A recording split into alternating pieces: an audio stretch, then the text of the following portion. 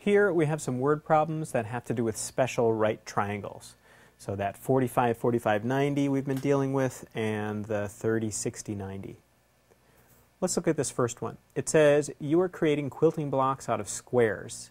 If a block has a diagonal of 11 centimeters, how long is each side to the nearest tenth of a centimeter? So we've got a square here. And the first thing you should know about squares is that all the sides are the same. And then we've got a diagonal that they've told us is 11 centimeters. So this is 11, and then these two sides are going to be the same. What you've got there is an isosceles right triangle, because that's a right angle. And you should recognize that as our 45, 45, 90 triangle, because these two angles are going to be 45 degrees. And the 45, 45, 90 triangle has this ratio of sides, 1, 1, and square root of 2 for the hypotenuse. So we can set up a proportion here to figure out what one of these sides is, and that's what we're trying to find, is the length of the side of the square.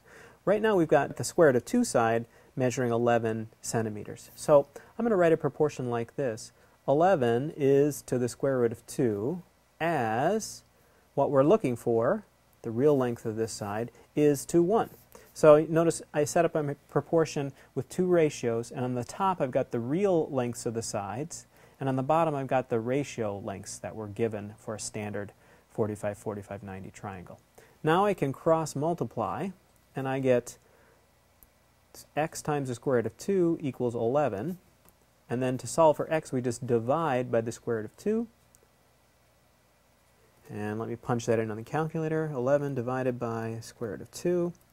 And I get x equals 7, let's see, we're supposed to go to the nearest tenth, so 7.8 centimeters. Let's take a look at the next one. This one says, find the radius of the largest circle that can be cut from a square piece of paper with a diagonal of 14 centimeters. Okay, so we've got a square piece of paper, and it's got a diagonal of 14 centimeters. Now, what is the biggest circle you could cut from that? Well, it would be a circle that went all the way from one side to the other. So its diameter is going to be the distance across the square, which is the length of the side. So what we're really doing in this problem is trying to find the length of the side. In fact, it's exactly what we were doing back up here. We were given a diagonal, and we were asked to find the length of the side. So that's all we're really doing here. So let's see how this goes. This that we formed here again is our 45, 45, 90 triangle. So the ratio is 1, 1, square root of 2. So let me set up a proportion. 14 is to the square root of 2 as x is to 1. And we'll cross multiply again, and I get 14 equals x times the square root of 2. Divide both sides by the square root of 2. So we've got 14 divided by the square root of 2, and that is 9.899 and change. But we have to wait a second, because that's not really our answer. That is the length of this side, and what they're asking for really is the radius. And we've figured out the diameter. So we just need to cut this in two. So I'm going to divide that by 2, and we get 4.9 centimeters as our answer.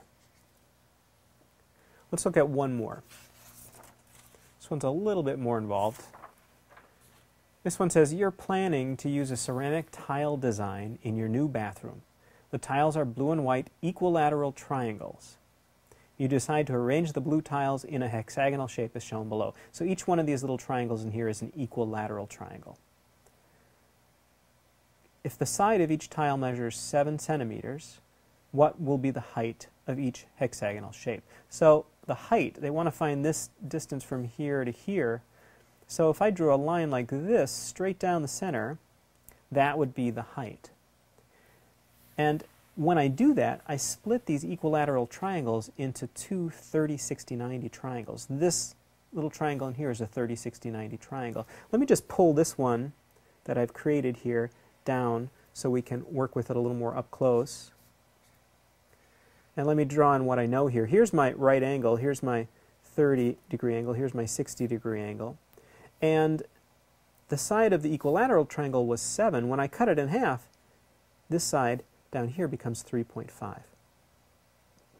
And what we have in an in a 30, 60, 90 triangle, we have sides in the ratio of 1, 2, and square root of 3.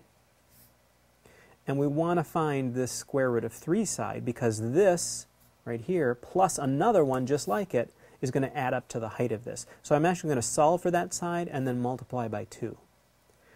Well, I've got one measurement here, my 3.5, so I'm going to set up a proportion here. 3.5 is to 1 as, well, x, we don't know the real length of this side yet, is to square root of 3. When I cross multiply, I get x equals 3.5 times the square root of 3. So let's go ahead and plug that into the calculator. And I get x equals 6.06. But remember, I've got to multiply that by 2 to get the height.